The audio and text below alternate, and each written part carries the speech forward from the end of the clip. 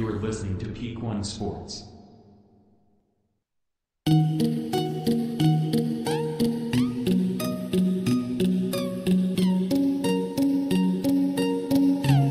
Thank you for listening to this edition of the Sports Page on the Peak One Sports Network. I am Ashton Nix, your host. Make sure to subscribe to the Peak One Sports YouTube page. Comment, hit that notification button so you get an alert every time an episode drops, whether that's an episode of the Sports Page or any other of our amazing shows here on the Peak One Sports Network. And listen to all of the Peak One Sports shows, however you listen to podcasts. Joining us today is a very special guest.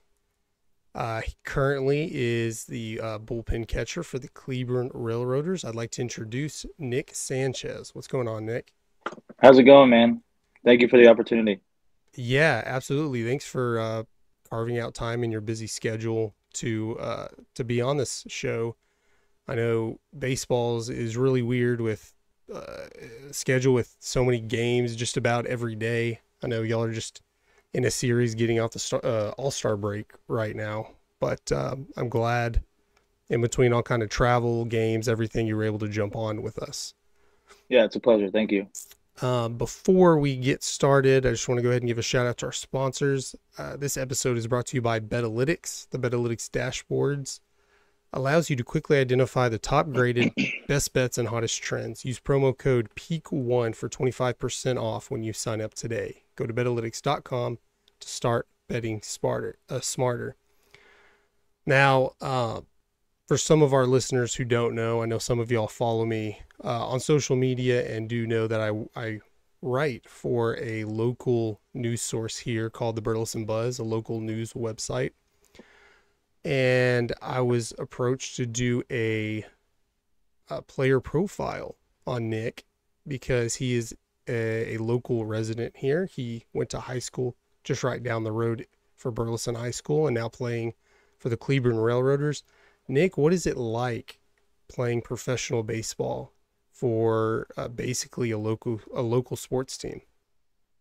It's a blessing for sure. You know, I remember going to Railroader games when I was junior in high school, senior in high school, and you know, the atmosphere there was awesome. Even when it was a brand new team, and even now with new ownership and you know new colors. I was watching Railroader games when they were orange and blue, and Yeah. Palmero was there. So it's really cool just to do the full circle. Like you said, being a local kid, and I remember taking all Johnson County pictures there when I was playing with the Elks, taking them right by the train out there in the front of the La Moderna field. So it's so cool just to be part of the community still down the road now that I'm 24 years old. Yeah, that's great. I remember when they first came out. Yeah, before they changed. Now they're the I guess darker blue and red right now. But yeah, they were orange, and I remember going to some of the games and seeing Rafael Palmero play, getting pictures with him. That was really cool. It was a lot smaller than I assumed he would be. We're not going to get into that, why he might be smaller, bigger, anything like that. But you know, you picture him being a lot bigger of a guy, and he may have been when he played with the Rangers. But yeah, it's fun because I played baseball in high school. I went to Joshua here, also just right in between Burleson and Cleburne. Never really good, and I had no shot of college or anything like that. But it's cool when the Railroaders have Joshua night or Burleson High School night. And that must be pretty cool being in the stadium when that's going on, when you have your alma mater there. Burleson has played some playoff baseball games there as well. It's cool because, a lot of times it's when you play in professional sports, you're going to a new city you've never been before. And it's interesting just, 10 miles down the road from your high school stadium, or how many ever miles it is, close to 10, that you're playing in a professional stadium. I know too, after high school, you played at Cameron University up in Oklahoma. What was that like? Like, what was your decision making in that? Did you have options to go other places? my college, commitment's kind of interesting. So I played summer ball all through high school, and I mean, I had a stacked summer ball team going into my senior year. Um, guys from Grapevine, South Lake, a couple guys from uh, Burleson Centennial. And I remember late going to the summer, I was one of the only guys on that team not committed yet. Like I said, this team was pretty stacked. Our shortstop, Blaine Jones, starting shortstop for DBU for 5 years. So I was kind of in my own head.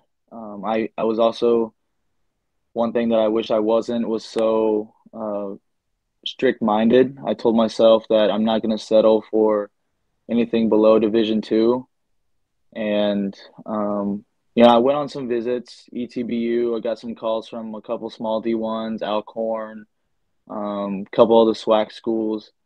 And, ETBU at the time felt like the right decision for me, but financially it was tough, and they were making a big change in their program at the time. They had a new athletic director. I thought it was going to be it was at the time it was a place, and then I made a recruiting video, and I remember going into that facility, into that whatever, making the video and kind of looking around, and I was like, I'm gonna treat this like I'm the best player here, whether there's Division I guys here that are trying to make a video, it doesn't matter. Like, I'm gonna go into this workout and act like I'm a Major League Baseball player. And so that mindset for the video really helped. And with that being said, I sent it to every school in Texas and over 300 schools outside of Texas, JUCO, D1, D2. And again, went to some workouts, went to some JUCO visits. And for me, at the time, JUCO wasn't an option for me. And I kind of wish I would have reflected on that more and realized the bright side of junior college baseball and how competitive and how much it can develop you. But with that being said, that video was sent to Cameron University, and within a week they called me. I got up there for a visit. I remember I missed a varsity football practice to go to my Cameron visit, and that visit led me to sit that Friday night game. And it was kind of weird how, thinking about it now, football was taken really serious, and I'm glad I committed because it ended up, losing me a start that day. But yeah, I committed to Cameron after my visit. The offer was too good to be true, and at the time I thought I was accomplished. I got the Division II offer, got the visit, and within a year I committed going in, like I said, the football season of 16, so my senior year, fall, and I was all on board for sure. Yeah, what a weird bittersweet moment that was. You're sitting for the football game, and you're supposed to, be in trouble per se, being punished, and you're probably just excited because you're going to play college baseball. And kind of weird that your coach would still, you think he'd be a little more understanding there, but yeah, it all worked out. That's great. And yeah, it's a weird, stressful time, especially when have all these opportunities and different options, and you're thinking, man, I don't want to make the wrong decision, not only for my baseball career, but just for my life in general. And I know my nephew's kind of going through that. He's about to start his junior year, and college baseball is in the cards possibly. And that's just a weird time because it doesn't seem, after the fact, when you look back, it doesn't seem like it's obviously a huge decision, but you could have easily picked somewhere else. And that could have completely changed the trajectory of your life. And you have no clue. But obviously it's working out now. You're playing professional baseball. How did you get involved with the Cleburne Railroaders? So after my 2021 Cameron season, so my junior year, I guess COVID junior year, it was like our last week of school, and I knew, I mean, for the time I was at Cameron, our records towards the end of the year weren't so hot. And so I knew we weren't going to make the tournament. And I knew when I was going to be home. So, I kind of had bullpen catching in the back of my mind and, being involved with baseball. And at that time, I didn't want to play college summer ball because I experienced college summer ball and it wasn't what I thought. So I was like, let me put myself around, people that are going to make me better that don't even know they're making me better. And it's funny, after this was a season, I think 2021, it was either 2020 or 2021. I didn't really catch a lot at Cameron. I played a lot of first base and DH'd. And I think 21, ended up splitting time at catcher. So I still hadn't got, over those 30 starts in college as a catcher yet. And for me, I mean, I committed as a catcher. Like, catching was my end all be all, and I took a lot of pride in it. And at that point, it was Mike Jeffcoat, and I called him, and he was like, let me get back to you. Let me talk to the owners. And sure enough, a day later, offered me a spot and told me, to come out there. We recognize you're still in college, so we're going to put you in a B batting practice group as well. And so, I mean, that was kind of the start of it. And I'll never forget, taking batting practice with some of those guys. And that first year was such a big learning curve as far as like professional baseball went. And if you would have told me, a year later that I'd be playing with the Railroaders, I would have never believed you. So at that point, I think I was 21 or 22, the youngest guy in the locker room. Culture shock for sure. But it was the best experience, and still is the best experience of my baseball career.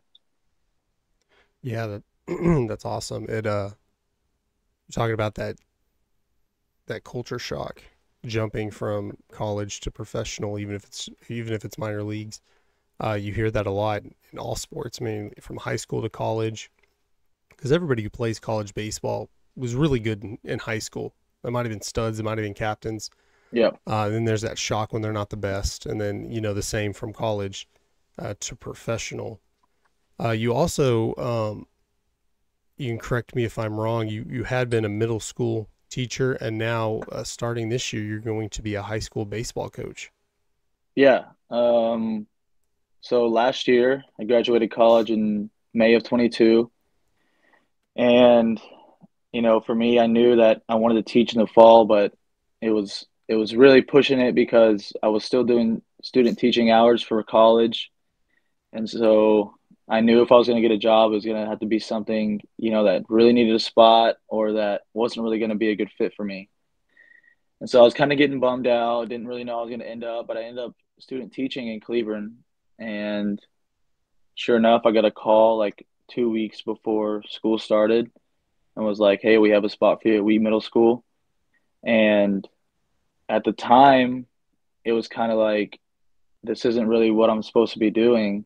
Like another thing I was strict mindset with, that I had a bad experience with middle schoolers in college. And so I was like, I'm never doing middle school ever again in my life.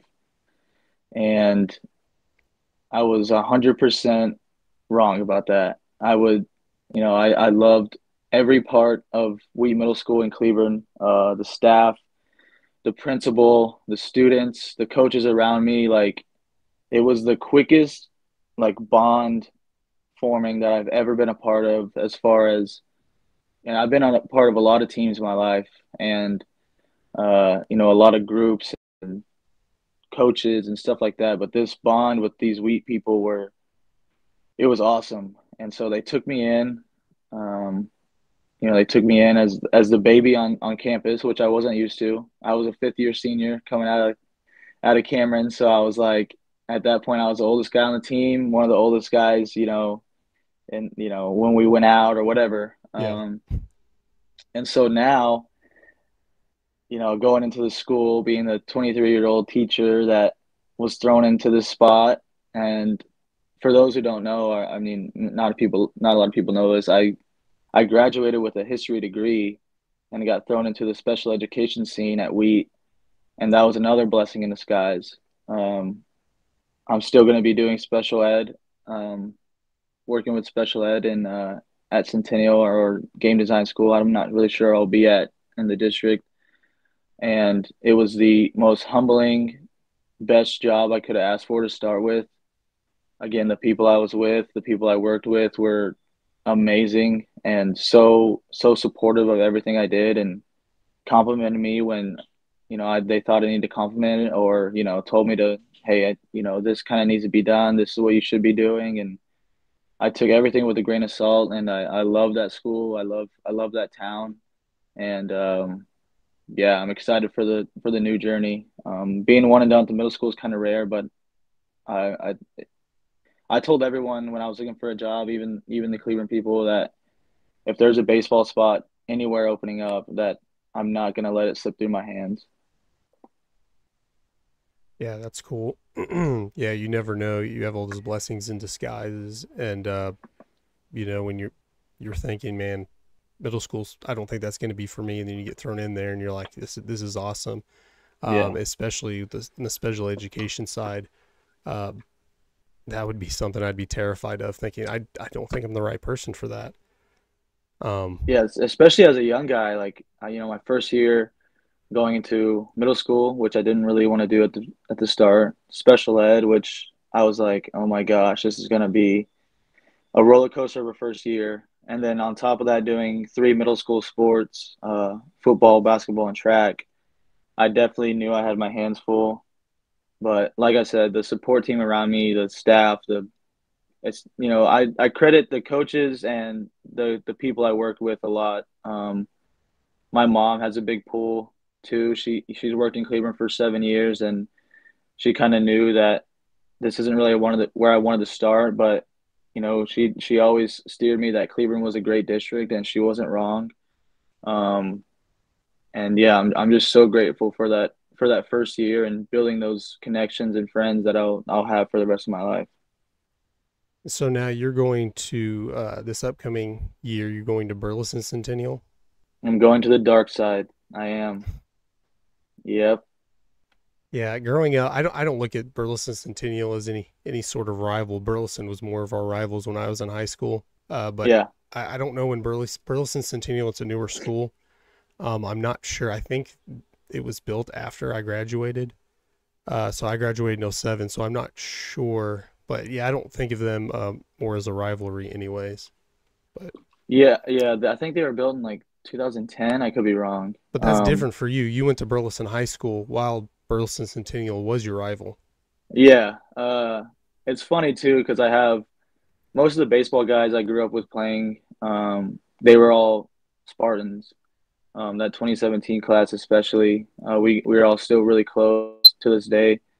And yeah, I released the news I was going to Centennial, and I got a lot of mixed reactions. But again, everyone was supportive. A lot of people could have taken it differently. I believe that Burleson people, it's split whether you want to you like it or not. It is split for sure. So, but again, another staff that I'm excited to work with. I want to shout out Coach Travis Hughes, he was a high school coach of mine and in Burleson, and now he's the head soccer coach at Centennial, and he kind of threw my name out there to the staff, and they liked what they heard, and within a week I was part of the Spartan staff. So I'm super excited. I'm super grateful to work with Coach Sonato and Coach Geller, and again give back to my community in this way, educating and coaching. And it's a perfect job opportunity for somebody who wants to continue your baseball career because the Cleburne Railroaders play in the American Association, and their league starts the end of May. Their season starts the end of May, and goes through the beginning of September, possibly more with playoffs. And I know the Railroaders are in the playoff race right now. So that works great for you. So your time off, you can go play for the Railroaders. Yeah. And then, overlaps a little bit, but it works out really well. Yeah. Uh, it's funny. I tell people that, I play professional baseball as a side gig, and it's all jokes because I know I have a certain amount of bats and a certain amount of games played, but it is for the people who don't take this league seriously as far as the American Association. You've been to plenty of games, seen plenty of, you kind of know where I'm coming from. Yeah. There's athletes out there that 100% I believe could play at the next level, whether it's double A, high A, triple A, you name it, MLB even.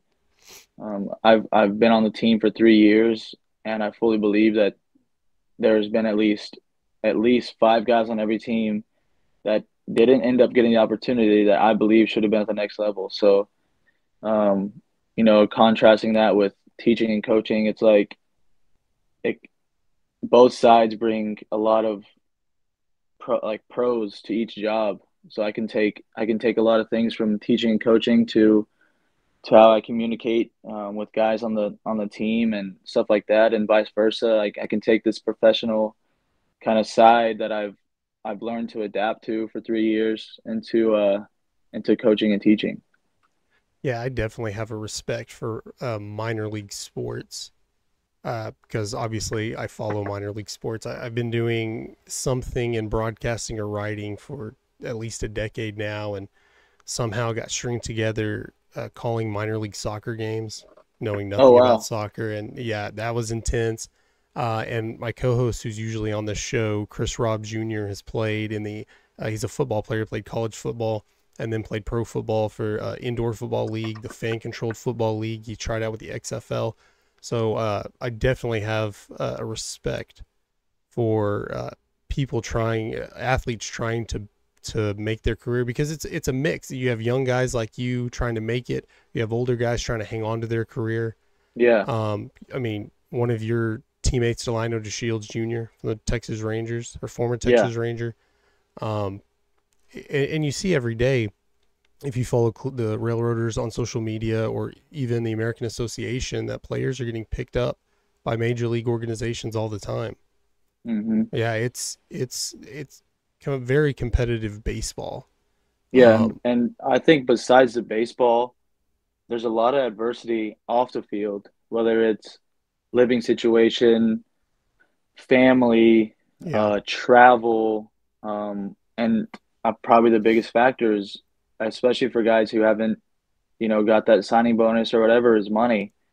Um, but yeah, I mean, there's a lot of things that people don't see off the field that, if a guy goes 0 for 4, you can give him all the crap you want, but that's probably not the worst part of his day. That's probably the best part of his day. He's on the field. He still has to, go eat the spread after the game and go back to his host family and FaceTime his family that lives 1,000 miles away, or yeah. whatever. It's a lot of adversity, and I give a lot of credit to these guys. And I probably don't show it enough, but every single guy that I've met and played with in there have all my respect, and most of them have my number, so most reach out whenever they need anything.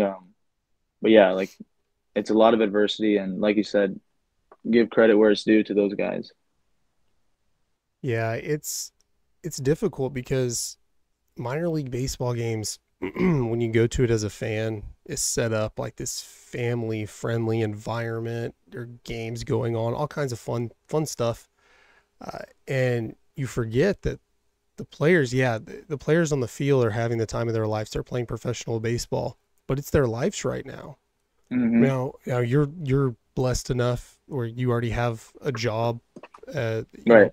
still continuing your baseball career as a coach, but not a lot of players. This is everything for them. They're trying to make it to the next level, and a lot of people forget about that. When you're talking about somebody goes 0 for 4, uh, they have to keep going. And in baseball, Yep. you're probably playing the next day, so you have to get over it really quick. Absolutely. That's just part of it, and I like it's a weird split between like their mindset and my mindset. I would love to see uh, a championship in Cleburne, hang that banner or whatever. But I would love to see more of one of my closer friends on the team get picked up and chase his dreams.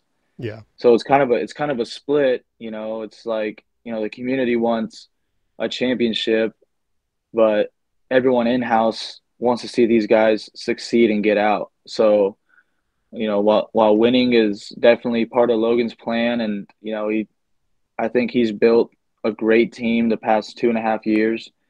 Um, you know, same thing with him. He loves winning, and he'll let us know when we need to start picking it up.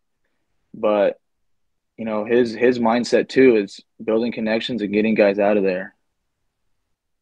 Yeah, I remember, and we'll talk about this here in a second. But you were talking about that this is your Major League Baseball. This is it. This is what you want to do. You're having a blast. And yeah, that kind of coincides with everything where um, in, you know, Major League Baseball in the show, people are having careers, and from the outside looking in, it's like, yeah, they're professional baseball players, you know, they have it made. But and some of them, you know, do, not that they don't work their asses off to get to that level, you know, Aaron Judge's, Mike Trout's, players like that who are making millions and millions of dollars. But most players aren't making that. Well, especially in minor leagues, and they're going out there and putting their body through a lot of stuff that, and as a catcher, you know that. I mean, you're a young guy, but you know that being a catcher, if you watch any baseball movie about catchers, that you're going to have bad knees, you're going to have this, and you know, you put your body through that. Yeah. And I think that fans of baseball, fans of minor league baseball, fans of the Cleburne Railroaders should just appreciate that while they can. Yeah, for sure. Like I said, the community, we've got a great fan base, but you know, I think when times get tough, the crowd definitely shows that. Yeah, I think it's just the fact that people need to realize why those guys are there, and you know, while we do want to bring a championship to Cleburne, and it's very possible, and it's been possible the past 3 years, or the time I've been there. You know, the end goal for these guys is to, you know, not live in the Liberty Hotel in Cleburne. You know, they want to go to Arizona and make a spring training. So yeah, definitely great points on your part. We talked about you're being a teacher, high school baseball coach, professional baseball player. Let's talk about a different possible career path for you, a broadcasting career. Because the other night on the Railroaders broadcast, because you were a bullpen catcher, the first 2 innings, you jumped up there with Brad, and I guess you were the color commentator there for the first couple of innings. How was that? That was, like I mentioned this on Twitter, top 5 baseball experience in my life. I've done a lot of cool things. I met a lot of cool people. This ranks up there with me meeting Pudge Rodriguez for sure and making my professional debut.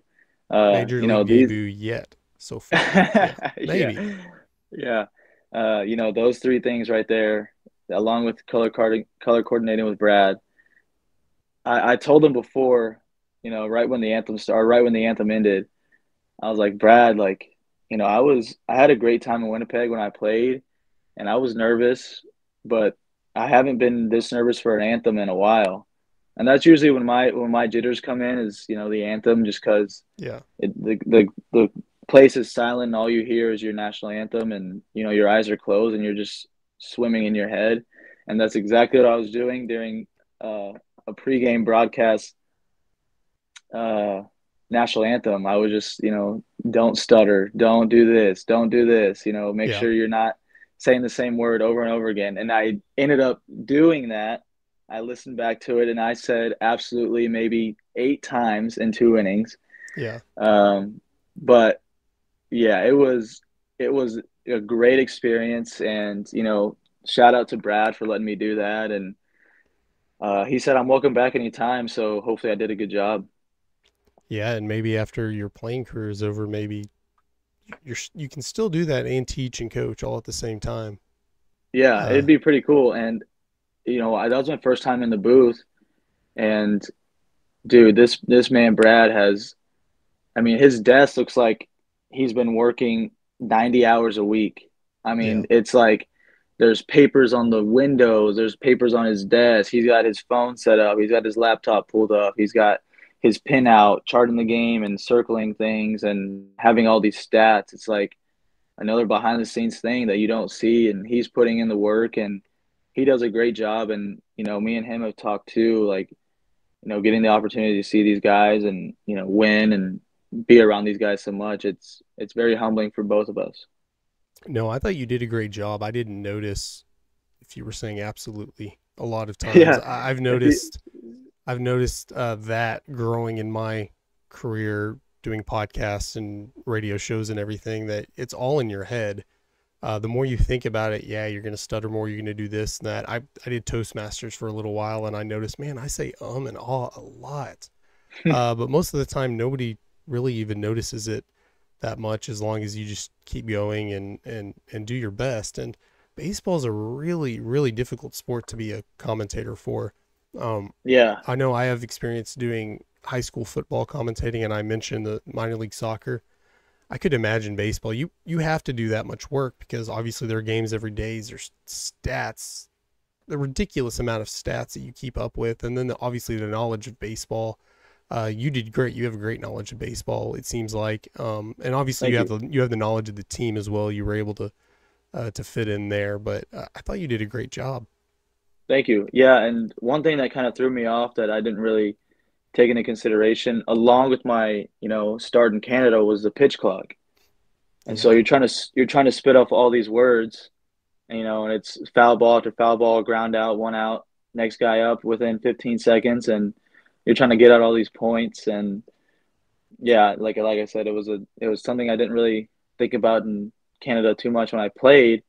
And I remember walking back, I ran a guy down to first base, and I was walking back to home plate, and Austin Fairchild, yelled at me. He's like, "Nick, there's a pitch clock now." So I like jogged back halfway back from first base and got the pitch off within 5 seconds. So, yeah, but yeah, pitch clock is definitely changing broadcasting and baseball at the same time. yeah. I noticed again going to the difficulty of being a play-by-play commentary in baseball, especially if it's on whatever technical term you want to say radio. If it's audio only, you're having to paint a picture for uh, for the listeners, and Brad does a great job of that, and a lot of professional sports broadcasters have done a good job where they'll be telling a story, stop, not even miss a beat, foul ball, like you said, Yeah, foul ball, whatever, 0-2 count. Call. I'm not obviously not a baseball commentator, but say whatever, call the play, go right back to yeah, telling the story and keep going in and out, because that's what I enjoy. Listening to the Texas Rangers broadcast with Eric Nadel. yes, Obviously this year hasn't been doing it, but he does a really good job of that. And you want to hear those stories. You want to. I mean, lots of times, uh, especially during blowouts and slow times of the game, it can get boring for some people, and it's good to hear a lot of those stories and a lot of the behind the scenes type of stuff. yeah, for sure. Um, I Before we leave, I want to ask you this question. I used to cover the Fort Worth Railroaders back in the or the Fort Worth Cats back in the day, when they were a minor league team, Yes, and I did. get me on this topic. If we're going to Fort Worth Cats, get me on this topic. Let's hear it. Yeah, let's bring the Cats back. I mean, it's a shame what they let happen to LaGray Field right now. But no, we're not. I can bring you on another podcast and talk about that. That'd be. I was all into the Fort Worth Cats back in the day at an online radio, a sports radio show. And I got to interview a lot of the players back in 2007, 2008, around when they had won a championship or two. Yeah. Um, and this question stuck every time. It always had a good answer. So I'll ask you, whether professional, high school, even little league, whatever level, what's the best piece of advice a coach has ever given you? Oh wow. Best piece of advice. Whether it has to do with baseball, whether it's funny, serious, whether it's about life. I can't put a coach on it, on who told me this. It might have been 12U coach Frank Quintero, who I still keep in contact with, who is a great coach, great person. Control what you can control. And, those couple words, there's at least 4 times a week where I either say it out loud as a joking thing where, guys are talking about an umpire, after the game. And I'm just like, hey, control what you control, man. Like, it's part of it.